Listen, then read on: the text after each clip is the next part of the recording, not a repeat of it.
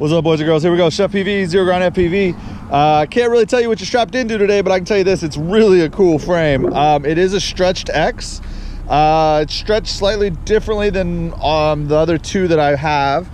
It is completely new design of frame. It's a one-off, design. It's nothing that's copied or anything.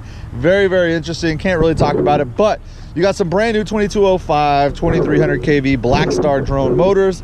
I got a Multi-Rotor Mania Mantis F3 I'm running on this one, Monster 4.3 cam from RunCam, and of course the Racecraft 5051s.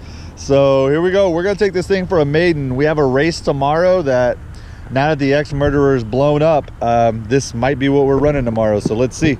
Here we go. First tune. Let's do it.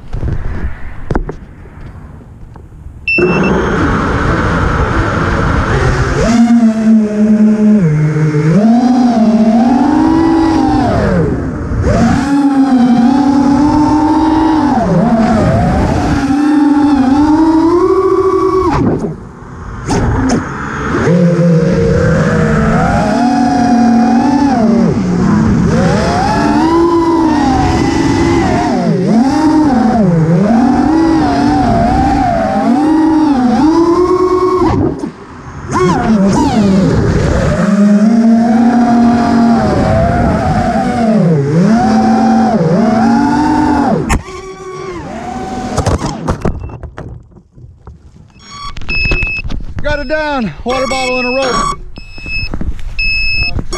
So apparently the positioning of my antennas was so bad that the only damage to this frame, and I can't even show you it, I don't even have any damage to the frame. It just literally chopped both antennas clean off. I can't even pull them out just because of the way they're in there, but literally both antennas are just dead. So I can't fly this right now, but I'll be honest, man, it flew great. I got some video I could use, so we'll see.